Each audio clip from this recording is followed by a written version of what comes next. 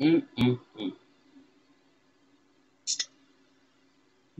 I know it was a reason why nobody was messing with her.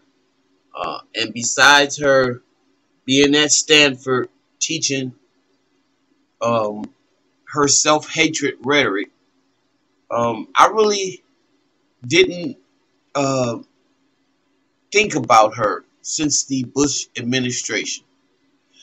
So good morning, good afternoon, good evening, family. Welcome to the Mental House with me, your host, Khadija.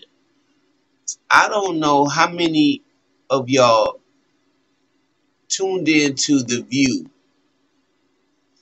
and their guest was Condoleezza rice. As Dave Chappelle would say, what kind of rice you want? Give me some Condoleezza rice. I have never been so insulted by a black woman in all my life.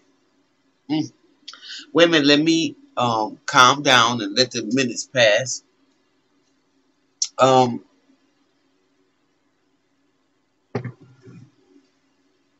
as a lot of y'all know, it's easy to play on how neutral and how open that you must be in terms of race if you were friends with and grew up with the little girls that got blew up in the church on 16th Street Baptist Church in Alabama. Is that the name of the church, I believe? Yeah. And because you were friends with them, because I know, what's her name? McNair was friends with a county supervisor friend of mine named Tyrone Dumas. He was also related to one of the kids that got blew up in the church. But he don't act nothing like you, girl. So let me take off these clear gloves and let you know you are canceled. You want to talk about canceling Dave Chappelle? Cancel this broad who had the nerve to get her bony roach looking self.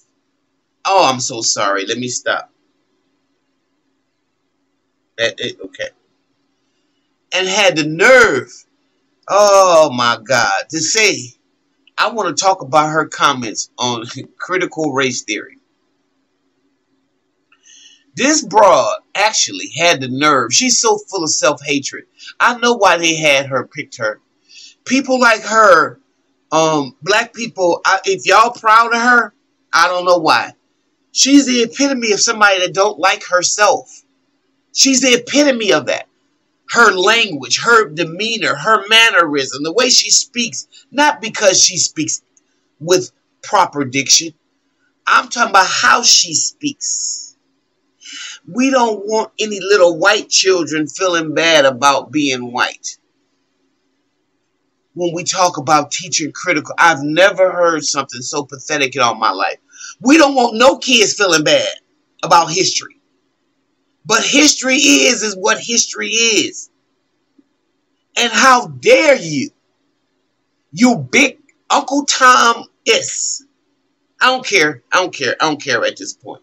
Somebody need to read these old ass people, my age and older, about the stuff y'all putting down and continue to put down and continue to let this stuff keep going because of your hatred for yourself.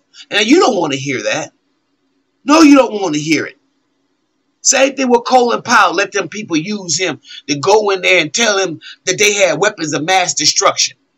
He was used. Just like you are used. And you, lady, are the worst epitome of a black woman that I could imagine. I don't give a damn what job you had in the United. I don't care if you was secretary or what. I don't even care. I see you. I see you. And I'm glad Sonny Hostin, I'm glad Whoopi Goldberg had some comeback for your ass. Sonny was looking at you like, bitch, bitch, who are you, bitch? So we saw you. So I hope you know now that really your place and your voice in the black community is shit. Just like you. Just like you. And the way you think as much as we being downtrodden now, as much now as we need self reflection on what the truth is, because that's why we're in the situation we're in now, because we don't want to deal with the truth. The reason why you got more self-hatred type of behavior manifesting itself, because people like you won't admit the truth. And I'm sick of this self-hatred perpetuating itself, whether it's on a high scale, like Condoleezza ass, or if it's on a low-down scale where brothers and sisters blasting each other on the goddamn streets. Self-hatred is self-hatred. And what you did to me, and what you did to all these people watching you, Condoleezza,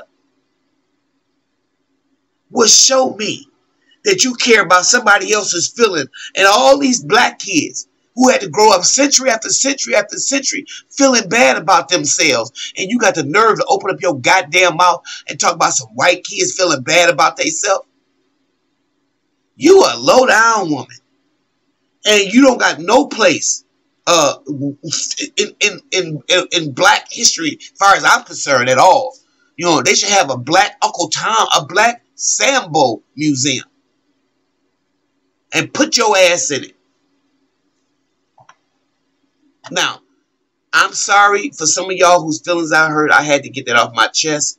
Very angry because I didn't think Condoleezza Rice was that messed up. After experiencing those girls getting killed in a church, I don't even care how it sounds no more, as far as I'm concerned. I treat people with respect, just like I expect to be treated. I give as good as I get. And she totally disrespected me. So I really don't give a damn how it sounds about her. And I wish more people would be more honest. All right. If you like what you hear, subscribe, share this video.